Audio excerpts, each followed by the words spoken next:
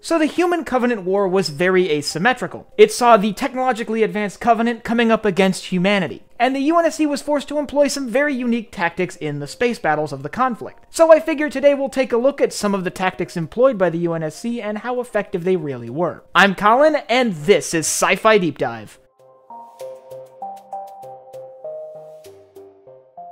Remember, if you enjoyed this video, to head down below and hit that subscribe button. So it should go without saying that the UNSC does not have the technological edge that the Covenant did. The Covenant was bringing far more technologically advanced weapons to nearly every battle. And while the UNSC was able to kind of balance the scales on the ground with the use of the Spartan program, in orbit they were vastly outgunned at nearly every turn. So today we'll take a look at some of the strategies that the technologically inferior UNSC used to attempt to hold off Covenant attacks. So first off, we have to understand some of the weapons at the disposal of the UNSC. The primary weapon on UNSC vessels is their magnetic accelerator cannon, or MAC gun. As the name suggests, this accelerates a projectile using the forces of magnetism up to nearly the speed of light, and this allows it to punch clean through many Covenant ships. But on top of that, they had several other weapons at their disposal. A large arsenal of missiles could deliver anything from nuclear weapons to high explosives, and heavy point defense cannons could be used against smaller fighters. But ultimately, some of the heaviest weapons the UNSC had at their disposal were their MAC guns and their missile bombardments. They were coming up against the Covenant, who were using primarily plasma-based weapons that could burn through armor fairly easily, and many Covenant vessels had shields, something that UNSC ships simply didn't. These shields could take the brunt of large attacks and would make it very hard for the UNSC to really be able to carry out strikes. So how did the UNSC manage to take down Covenant fleets? In most battles that the UNSC could claim even anything remotely close to a victory, they had to outnumber the Covenant by a significant factor, ultimately using large numbers of smaller UNSC vessels, things like frigates and destroyers, to swarm larger Covenant ships. And one of the most useful tactics that the UNSC uses were coordinated MAC gun attacks. Basically, they would surround a Covenant vessel and all fire their MAC guns simultaneously. This would ultimately shred the Covenant vessel with large light-speed projectiles at a fairly close range. And when these attacks were properly coordinated and carried out simultaneously, they could overwhelm the shields of Covenant vessels, and ultimately do a lot of damage to the vessels themselves. However, these attacks would often come at a price. With UNSC vessels getting so close to Covenant ships, they would often be destroyed by Covenant vessels.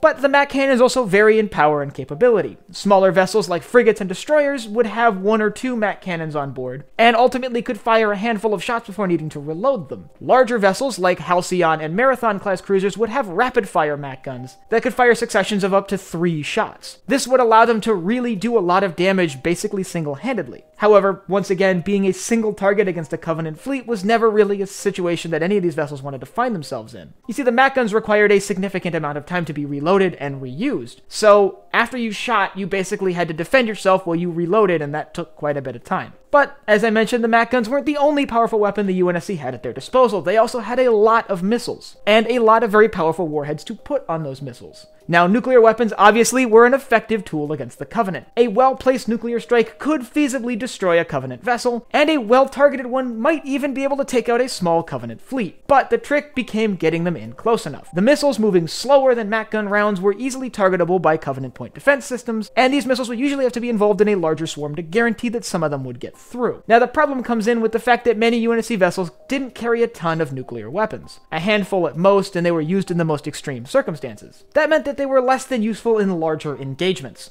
So ultimately, one of the strategies we see used a lot during the Human Covenant War wasn't the nuclear strategy, but was instead using large numbers of MAC cannons. That's why we see the UNSC use tactics that often are kind of reminiscent of what you would see from like an ant colony. A coordinated attack carried out by a large number of smaller vessels. This is where things like heavy MAC guns, like what we see on orbital defense platforms, would come in handy. Firing a larger, more capable round meant that they didn't need a large fleet of smaller vessels to be able to decimate a Covenant ship. This is why the orbital defense platforms around Earth and Reach were so crucial, and why the Covenant was obviously desperate to destroy these platforms before they could be used during the First Battle of Earth. And in a lot of situations, these tactics would fail. Most space battles fought during the Human Covenant War wouldn't end in a human victory. They would just end in massive casualties and large numbers of ships destroyed. These tactics were fine when you're overwhelming a single Covenant ship, but when you're up against a larger fleet or flotilla, they're basically useless. You really can't dedicate 10, 20, 30 frigates to taking out each and every ship in a Covenant formation of hundreds of vessels.